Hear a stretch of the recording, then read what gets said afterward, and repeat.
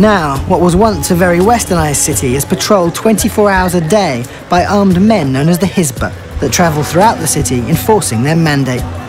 Vice News joined Hizbah patrol leader Abu Ubaida during Ramadan as they headed to the local market.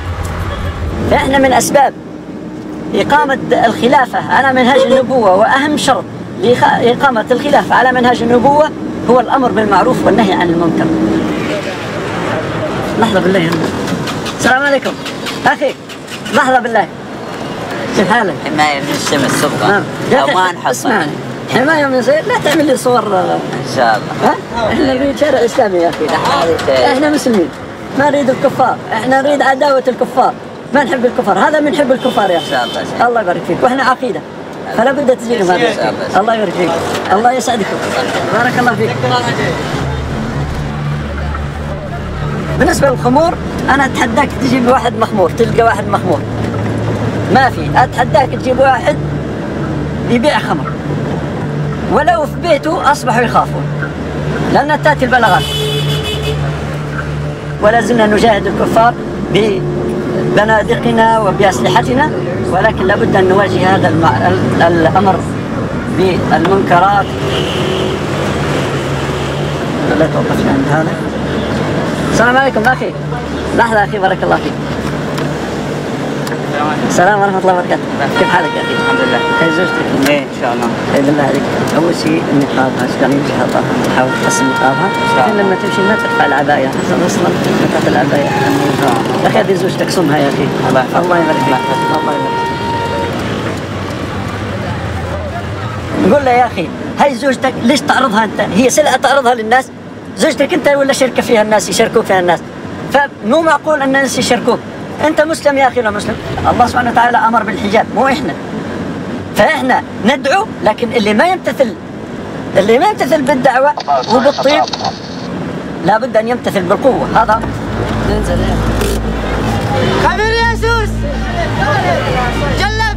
On this day, the Hizbah must pay particularly close attention that people are following the rules regarding the holy month of Ramadan.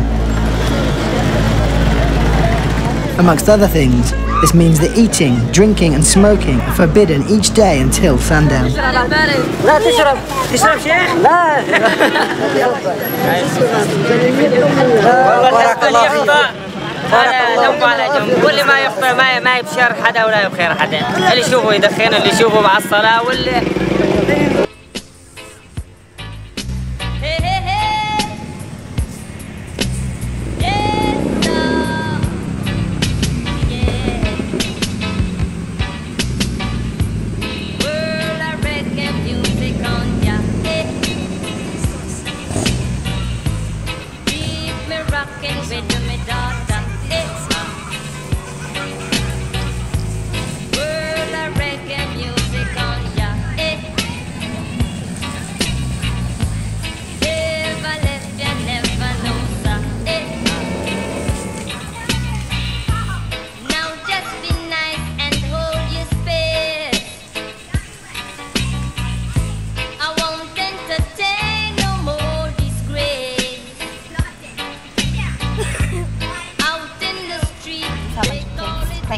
and they got really excited about being on camera.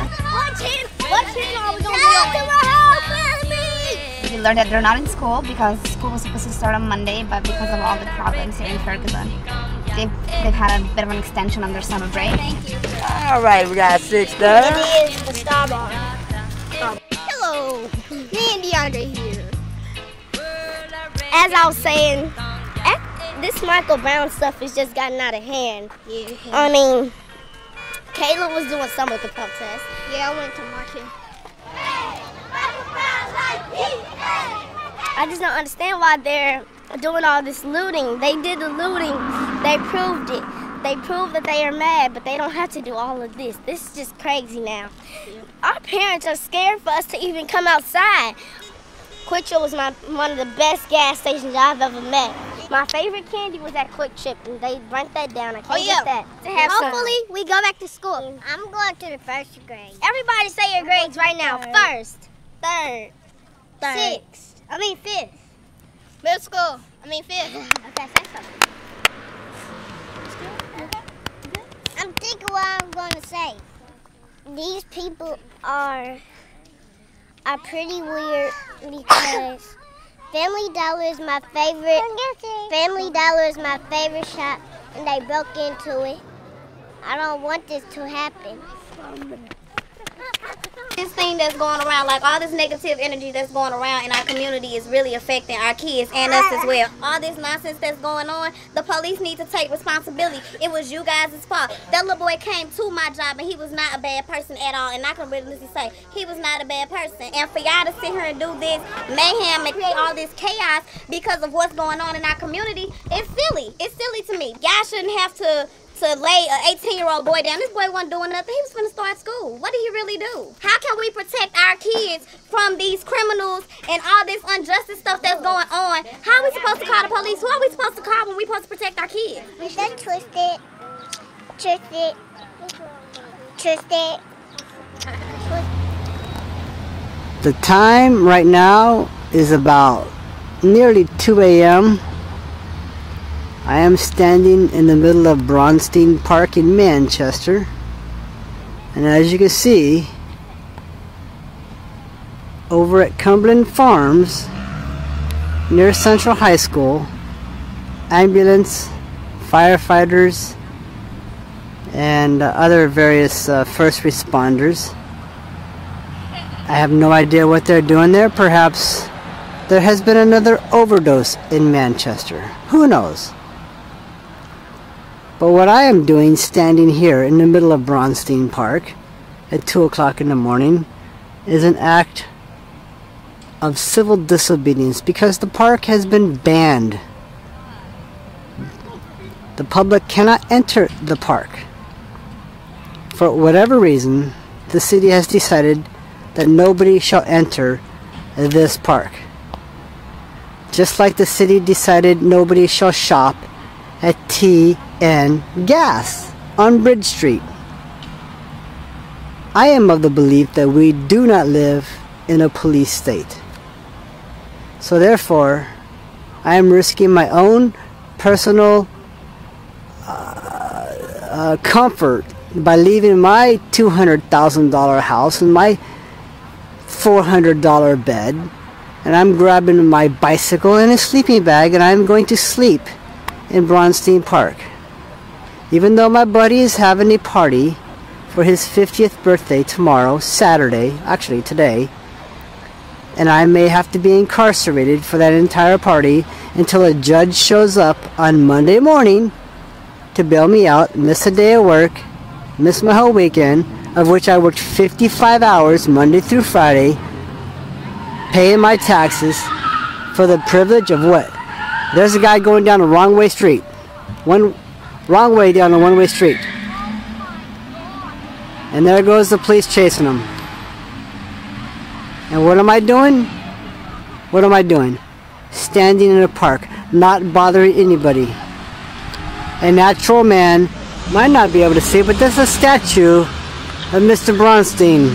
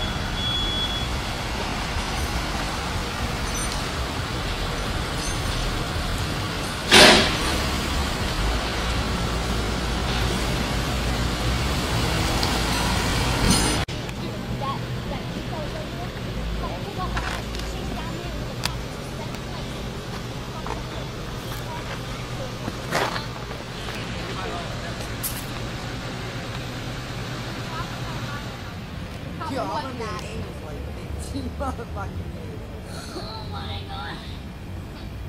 Or more, exactly like what you said, or more.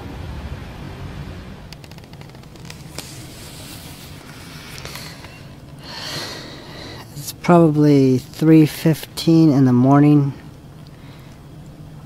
probably picked the hardest patch of dirt in the entire park to try to sleep. And the loudest corner of the entire park, closest to Cumbies, closest to the park benches where the people are sitting, talking, complaining about being locked out, complaining about their boyfriends. I must have heard the F word 25 times. Whatever, it is what it is. It's the park, it's the middle of the night, and I'm not getting a very good night's sleep. But that's the deal, right?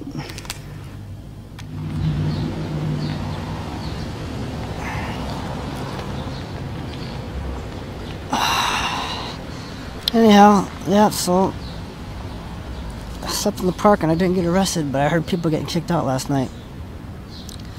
It must have been about 4 in the morning. But I laid low, stayed where I was, waited to see if the voice who told those guys to leave was going to tell me to leave. And never did, never came up to me. Of course, I'm laying low right next to like the only bush, one of the 2 bushes in the park. The rest are all trees. I want to have some kind of, you know, shelter next to me.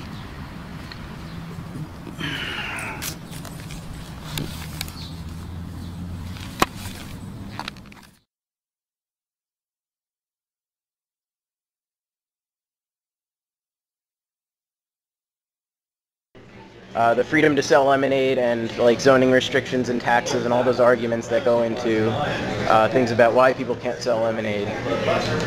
I think it's ridiculous that that a young person can't go out and sell lemonade and get introduced to entrepreneurship by doing that. I think it's ridiculous.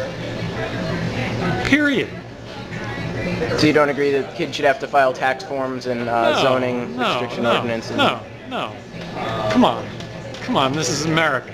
Isn't this how all entrepreneurs start out, as selling lemonade? And so am I advocating breaking the law when it comes to selling lemonade? I guess so. I guess for youngsters selling lemonade, I guess I'm a civil disobedient. That's good to hear. For another question in a totally different direction, the Obama administration was given an award recently in secret. Actually, it may have been a few months ago. They were given an award in secret, which no journalists were invited to attend, and it was an openness and accountability award.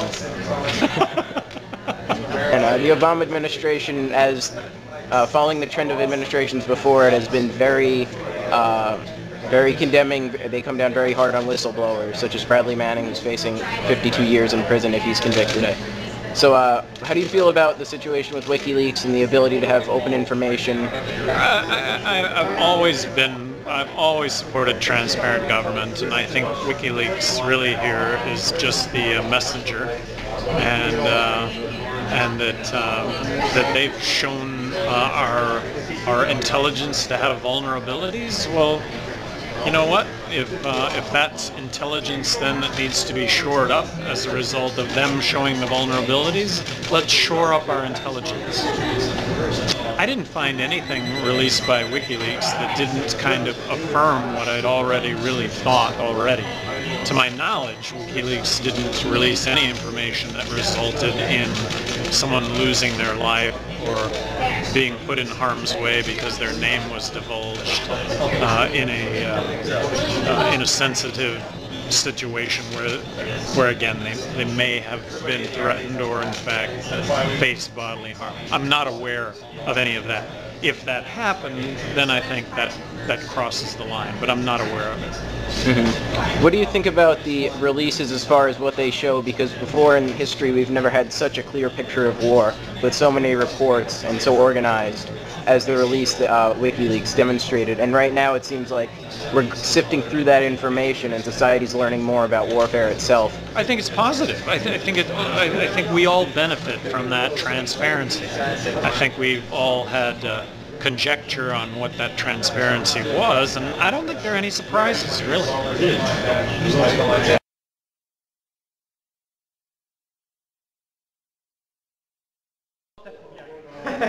I don't know if you remember at Porkfest I do, being interviewed by Dave Ridley. I'm not sure. I remember it was seeing the report on RidleyReport.com. It was like in the hallway in the back of. Oh yeah, sure. Well, anyway, Dave Ridley went on trial today for trespassing at one event that he was at, where he was filming, and the police told him to leave, but they determined that he wasn't leaving fast enough and arrested him. And the video was played in court, and the judge determined that Dave was not guilty of trespassing, based on the fact that he was trying to leave when they told him to. And one thing that really saved them in this instance was the fact that there's a videotape evidence of what actually went down on the scene. And one thing that's been popping up around the country is the right of people to videotape police when they interact with them, to have an accountability, some sort of record of what actually happened. So how would you weigh in on situations where the police are using wiretapping laws to say that you can't record them in public? I think that's wrong. I think that is wrong. One of the eventual pieces of legislation that's going to get passed is that video evidence is not going to be admissible because it's so doctorable to virtually be able to produce. You would be able to produce me committing murder, and it could be a made-up video that would, under the greatest of scrutiny, you wouldn't be able to detect whether it was a forgery or not.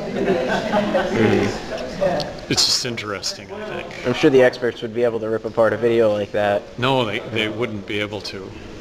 That's my it takes like a Hollywood studio nowadays to create like a film that's. My understanding was that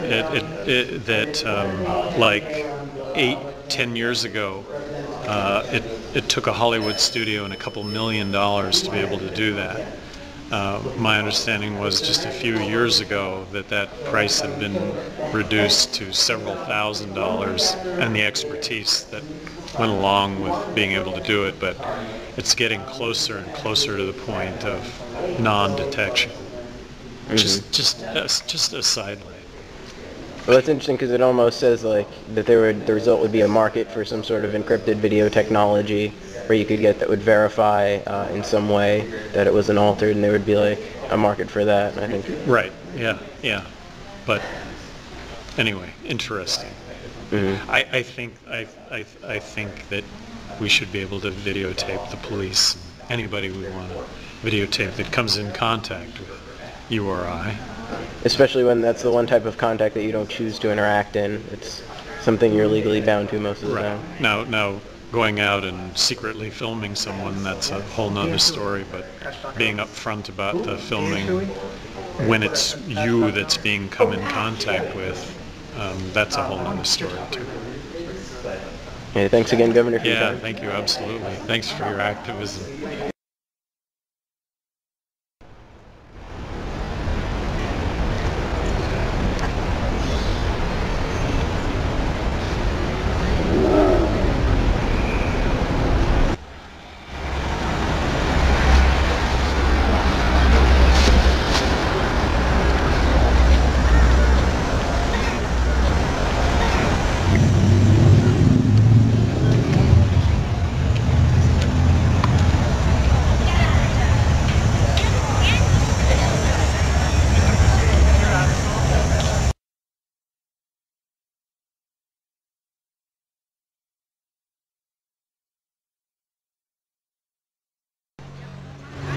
Okay, could you repeat that?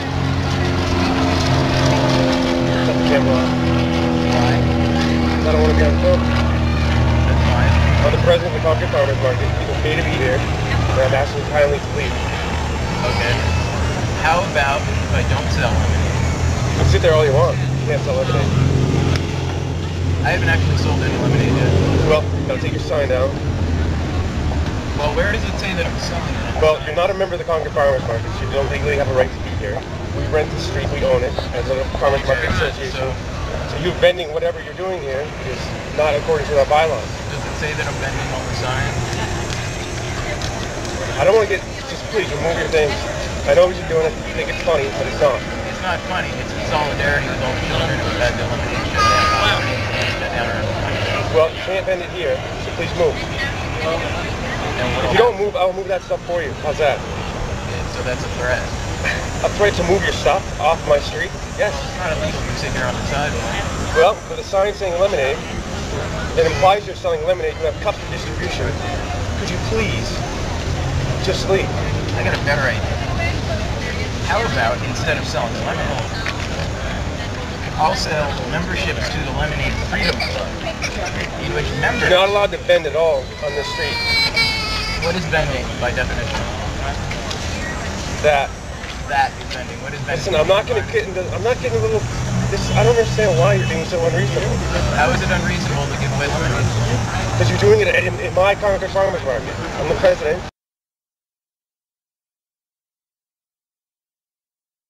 I'm the president, and we do not allow this type of stuff. You don't allow people to... You don't have a membership to the Concord Farmers Market. You can't be here doing what you're doing. It's that simple. Okay. What if I, instead of... I want you to stop talking. I don't want you to shut your damn camera off, too.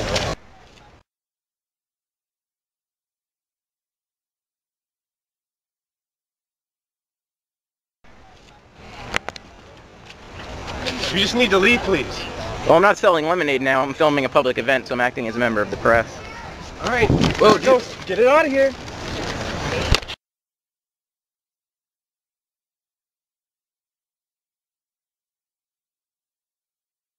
Nice. Now you're shaking like a leaf because you're acting like an idiot. Yeah, because I just got assaulted by you. I did not assault you. Did I touch you? No, I did not. You grabbed my property. You grabbed my property, which is in my hand. That's assault. I couldn't come grab that thing out of your hand. It's full of money. Yeah, whatever it's full of, it's not my right to touch. I think you need to leave. Well, you're on my street. You need to move your stuff. Now I'm just sitting here. All right, I'm calling the police. Free lemonade, everybody.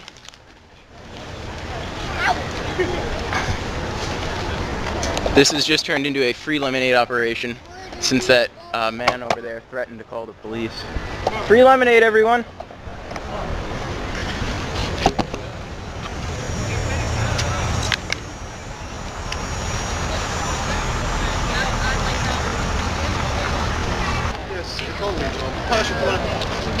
You see a baby. Come on, he said. Do you want to ask him why he's serving lemonade here? It's Lemonade Freedom Day.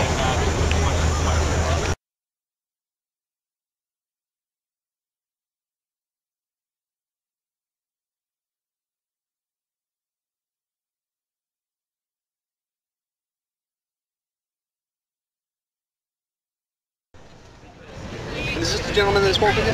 Yes. Okay. Yep. You want free lemonade?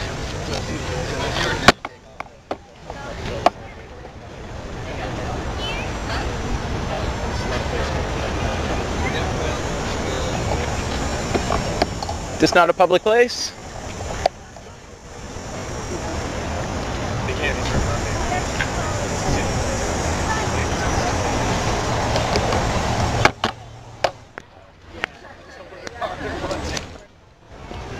Not audio recording everybody, are you?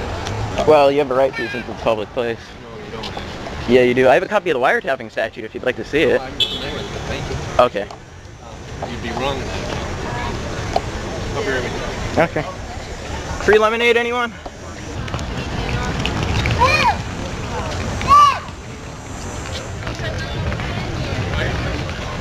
Thank you very much.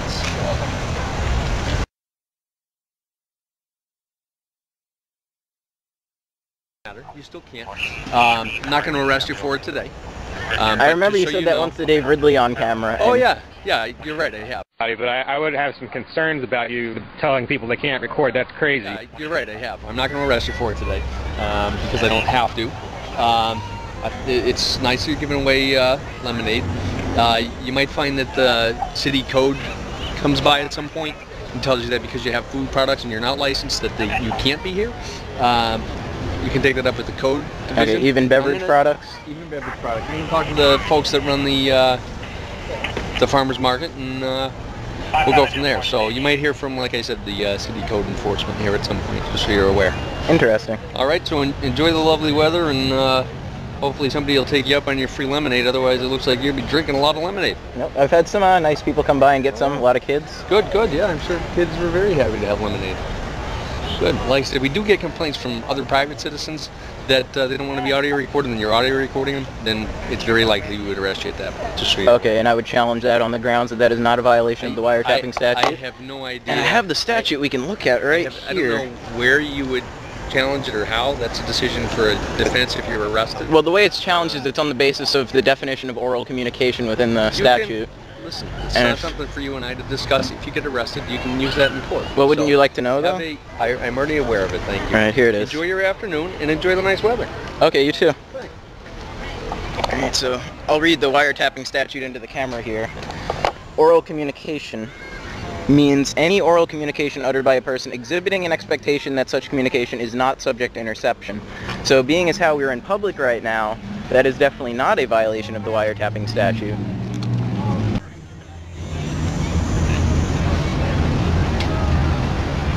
This is good, thank you.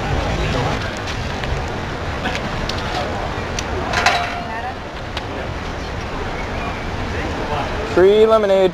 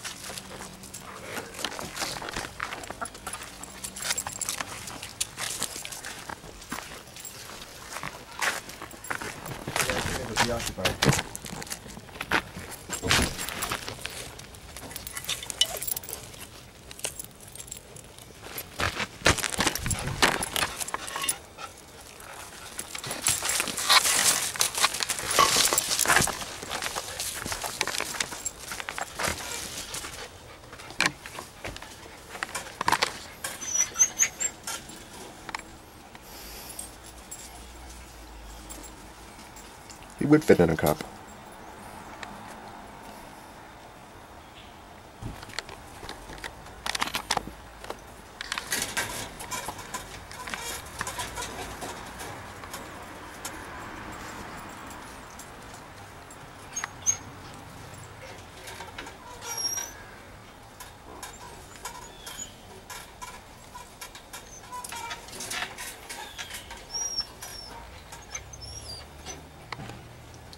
Pretty cute, man.